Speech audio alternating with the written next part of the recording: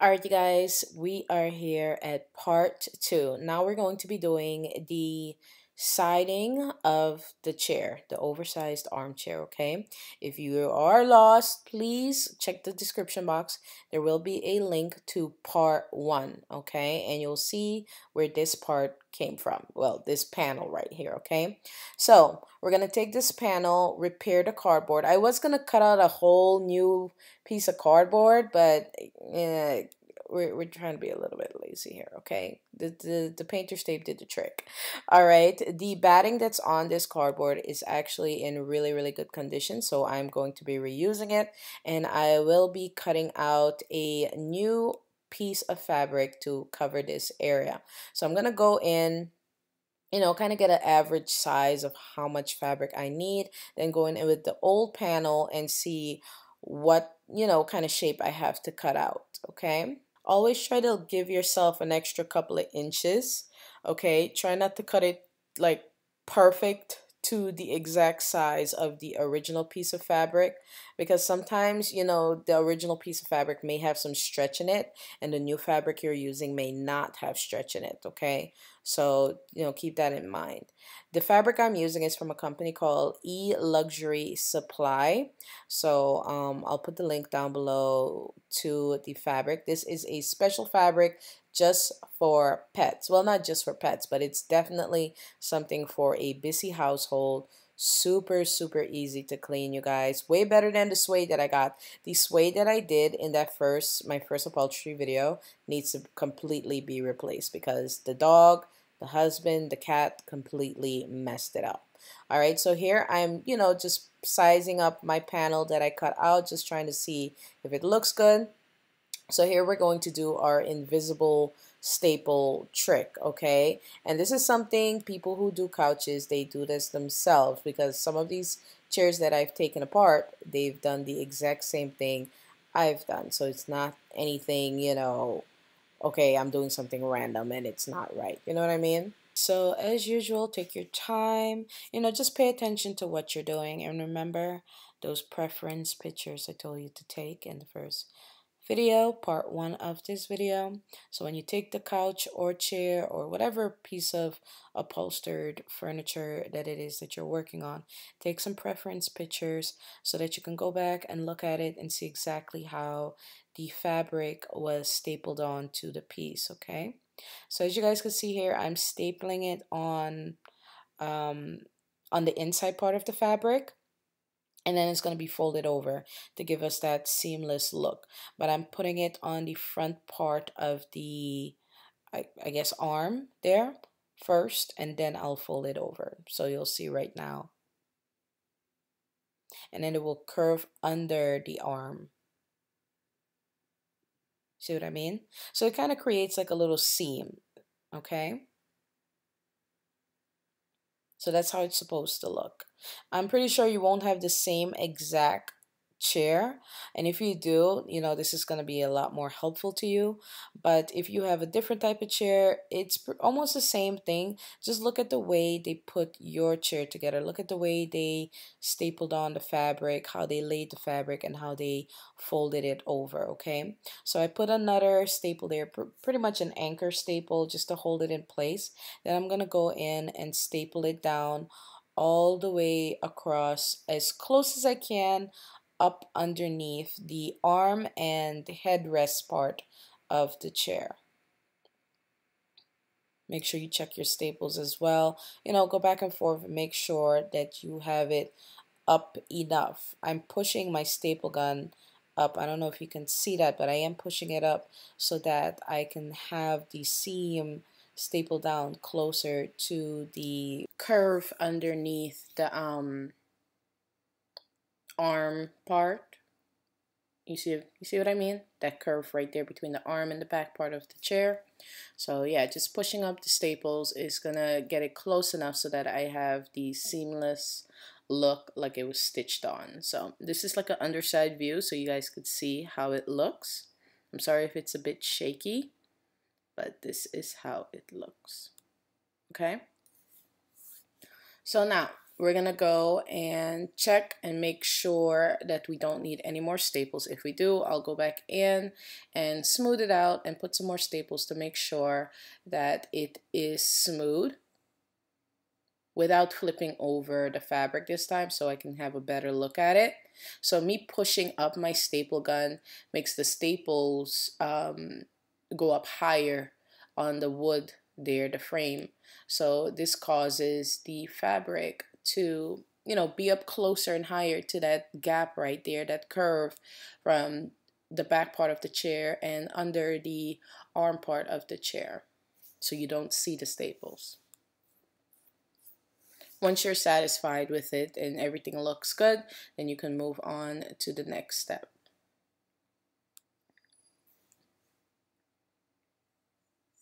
Now we're going to go in with the cardboard and the batting. I'm going to attach the cardboard first, and I'm going to put it over that extra piece of fabric that's stapled, you know, when we had to fold the staple.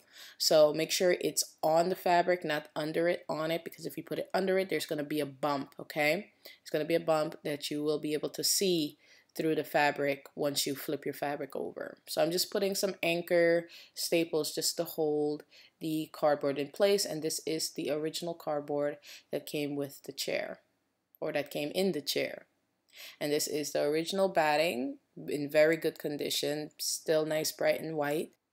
You can definitely replace the batting if you feel like that's what you want to do, or if it's like brown or has like weird wet mark stains, you know what I mean, you can definitely replace it. So don't think that you have to use the original batting or anything original that's, you know, removable parts that can easily be replaced. So if you want to remove it, go right ahead if it makes you feel any better, okay? But since the batting is in good condition, I'm just going to reuse it. It already has the shape, it's already cut the size, so that makes my life a little bit easier, okay? So I also put some anchor staples on top of the batting when I put it on top of the cardboard just to hold it in place. And then I can flip my fabric over and see exactly how this would look. You know, give it a little pull. You want it nice and tight, but not too tight to the point where you're ripping out staples, if you know what I mean, okay? You want it to be tight, but not to the point where there's so much tension on a staple that it's going to rip out. Because if you look at couches, there's not a lot of tension on couches. There's enough room for, you know, for people to be able to sit down or walk into it without it feeling like the minute you touch it, a staple is going to pop, or a staple is going to pop. A staple is going to pop, almost like a corset that's on too tight, you know, and you feel like you're going to bust wide open. That's think about it like that. So don't pull it too tight. Pull it tight enough to smooth out the fabric, but don't pull it too tight where, you know, you can see that the staple is about to rip out. You don't want that, okay? So I'm putting some staples on the bottom part of the fabric while checking it, and then I'm going to start putting the staples on the front part of the fabric where I showed you guys earlier how I folded that inward and then stapled it to create that, you know, seamless look, okay? I'm not sure again if you're gonna find a chair just like this, but if you do, I hope this video helps you a lot. This video can be helpful towards, you know, other pieces of furniture or couches. It's very similar to the other couch that I did, which I do plan on redoing because the suede that I used on that other couch was not pet friendly or family friendly. That fabric is for like couples with no children or single people, okay? I'm probably not even for couples or single people, because if you plan on eating on that couch, it's going to be really hard trying to clean any stains off of suede. Like, you know, it was like an ongoing battle daily trying to keep that couch clean. And then my husband was on it, the dog was on it, the cat was on it, the kids were on it. I had barbecue stains, yogurt stains, all kinds of stains, drool from the so expect another couch video from me, okay, just so you know, in the future. I'm still on the hunt for the perfect fabric. I may get this same fabric but a darker color just to, you know, save myself a lot of cleaning time. But so far this fabric, I tested it out and it does a really, really good job by repelling liquids and stains. Very easy to clean. So we'll see, okay? So now that I have it stapled down in the front part of the arm, I'm going to fold it over and then staple it on. I'm also going to staple down this loose part that I had right here, just in case I needed to redo this section and get it nice and smooth. Hopefully you guys could see my fold over there for the front part of the chair. I think that came out really, really nice and looks super professional. Okay, I know my ways are probably not the pro ways, but never once did I say I was a pro. So there's that. Alright, so I'm going to go ahead and finish off stapling down this fabric on the under part of the chair. So the chair has a frame made out of wood, so that's where I'm stapling it onto. And here I am talking to, I don't know who I was talking to, somebody. I was probably either on live or talking to one of my YouTube friends about something. Alright, so I'm also going to staple the fabric inward here. You're not going to see this part, so don't get all freaked out or anything. You're going to staple it inward just to keep it nice and smooth, okay? Keep it nice and smooth. That is the goal. Now we're going to go ahead and cut out our new piece of back fabric, okay? The fabric that goes on the back part of the chair to cover it. So I'm going to use the original piece. It's already curved and everything. So I'm going to use that as my guide, pin it down with some of these little, you know, fabric pins, hold it in place and try to cut it out as pretty much as perfect as possible. And then I'm going to use this as the back part, the new back part of the chair. So this is one of the reasons why I kept the old parts of, you know, the old pieces of fabric from the chair, so I can use them as a guide to cut out new fabric. I did leave on an extra 2 inches on there, and if you see this little dot right there, that's the center of the fabric. So I put that dot there as a guide to start my stapling. So I'm going to use the dot in the middle part of the chair back where the middle part of the wood frame is. So that's where I'm going to attach that, and this is just going to guide me and make sure that I staple on the fabric, you know, in the right place, in the right shape, because we're going to have to do like a curved angle here, okay? This one might be a little bit tricky for some of you guys, but you're going to have to like go along with the curve of the chair to get this to look right, because it is a curved back and it could be real tricky unless you're working with like super stretchy fabric, which this is not super stretchy. You know, it will be easier with stretchy fabric. It will be. And they do sell upholstery fabric that has a good amount of stretch in it. This one does not, but yeah, I'll have to curve it myself with my fingers, which is fine. So just take your time, don't rush it. Also, I hope you love my ingenious way of holding up my couch or my chair. And Jack's here checking on the quality control. Jack as usual. Jack, please go. Okay, these cans can't hold living creatures. But yeah, I use cans of beans to, you know, get my couch off of the other chairs that it was sitting on so that I'm able to staple underneath the couch, okay? So that's why those cans are there. So here's a closer look at me just like following the curve and, you know, kind of like pulling on the fabric a bit and curving it as I go and stapling it on. All that extra piece of fabric that's there from the back, the inside back part and all that, just leave that there, because you never know if something is gonna go wrong and you might have to open up the couch and readjust anything. I'm happy I've never had to do that, but always just leave a little bit of extra, just like when you know you get clothes made or whatever, just leave a little bit of extra room just in case you have to go back in and fix some things, okay? You'll notice that the curve looks a bit tight, so it will be getting tight if you're doing a curve back, just so you know. And this is how it looks. There will be a little space there. Remember, it still has to have the cardboard backing to hold this nice and firm in place, and the batting to give it a little bit of, you know, a little bit of cushioning, okay? So I just wanted you guys to see how that looked as I went and, you know, went with the curve, went with the flow of the curve, okay? So now we're gonna go in with the back panel, which is also made out of cardboard and has batting on it. It's in really good condition, so I don't have to replace it, so that makes my life, as always, much easier, okay? So now we're gonna have to slide this underneath the fabric in between the fabric that's folded over, that's stapled on, and the outside part of the fabric. I hope you guys are understanding this, because you know the way I staple it down, it kind of creates like this little pocket. So we're going to try to slide it into that pocket, okay? And try to see if you can get something, maybe like a flat ruler or a really long skinny stick or something, to get it up there and smooth it out. You'll see me do that soon in this video, but I tried doing it with my hand, and you see how it just kind of slides in there, but I had to keep putting my hand in there to smooth it out. It did take a couple of tries, okay? It really did take a couple of tries.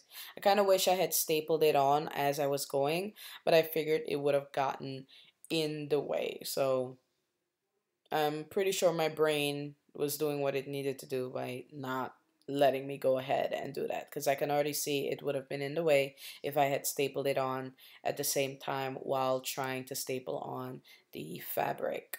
I know you could see that one little staple right there. Don't worry, eventually I do fix that and cover it. I didn't see it while I was doing that, which is crazy to me. But yeah, this is the only video I filmed doing this chair, so okay. So as you guys can see, I did take a ruler and I used it to smooth it out. And I'm just going to pull and tuck and just smooth everything out. Make sure it doesn't look bumpy, okay? I'm going to go back in with the ruler and just smooth it out a bit more. This is the original cardboard from the chair. So it does have a slight curve to where the original fabric was curved a little bit, pushed all the way up, and then curved to cover the original staples that were there.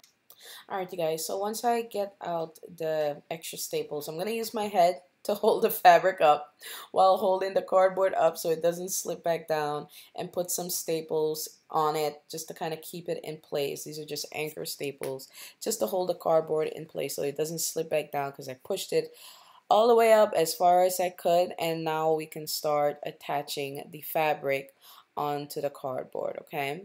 So just a few more anchor staples there, and then we can start attaching the fabric. So make sure it's nice and smooth, pull it down, okay? Just doing an extra tug here to make sure it's smooth. And then pull it down. You know, doing chairs, I really feel like it could be super relaxing, because you're literally seeing a old piece transform and just kind of be reborn and be a little bit more modern, but still having that, you know, that character, that older style, but with a modern color. I really love that.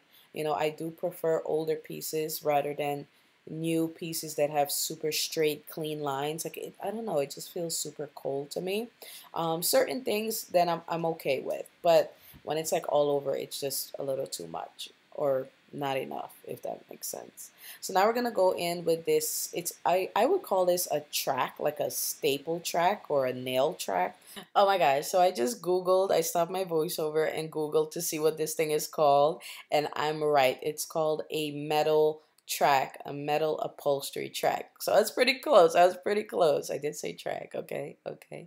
All right, so what we're gonna do is push this through the fabric going outward. Okay, so put it on the inside part and push it through, and then we're going to fold it over to create a seamless look. That's how it was on the original old fabric, so that's how I'm gonna do it on this one. It's a really cool thing to do to finish off a piece, okay? So you just saw me take it back off of the fabric, and now I'm redoing it because I want to make sure that it is aligned with the fabric itself. So we want to get it straight, but we also want it to go along with the curve of the fabric. And since the back is curved, it has a slight curve in the fabric. So you could see me readjusting it until I get it nice and smooth. Okay, and you pretty much just put a bit of pressure on it and have it, you know, have the, I guess the prongs, I want to say, or the pointy end bore through the fabric, and you're going to fold it over like this. Just check it, see how it looks. Make sure you have enough coverage space to overlap on the other side of fabric and just see how it looks, okay? Before you know, attach it with your mallet, just check it out, see how it looks, if it's nice and smooth, if there's other areas where you need to readjust or pull the fabric or whatever it is that you need to do. Just always check before you make that, you know, final contact point basically. So it looks pretty good to me. I'm going to go in with my mallet and we're going to hit that in place. You see Jack made himself comfortable. He always needs to be in the way. This is just what he does. Okay, I can move him a million times. He will come back and sit in that same exact spot. I do understand there's people that do not like cats that come on this channel and complain about me having a cat, but this is the thing. It's my home and I like animals, sometimes more than people, because people complain about the most pettiest thing, and all my animals want is love, a warm place to sleep, and food. That's it, and a clean litter box. All right, so yes, Mr. Jack, you know, he's got his spot, and yeah, he's supervising. He's making sure, you know, his mama got everything under control. He's basically the supervisor, okay? Quality control supervisor. All right, so I wasn't liking these little ripples that I was getting right here. So I'm going to readjust the fabric right there, kind of pull it a little bit tighter, and then attach it back in place. It will take a couple of tries to get it nice and smooth, that's for sure.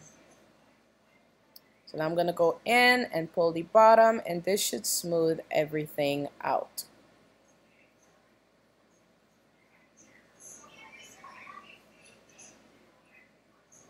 Using the same staple gun that I got from Walmart, the first upholstery video I did.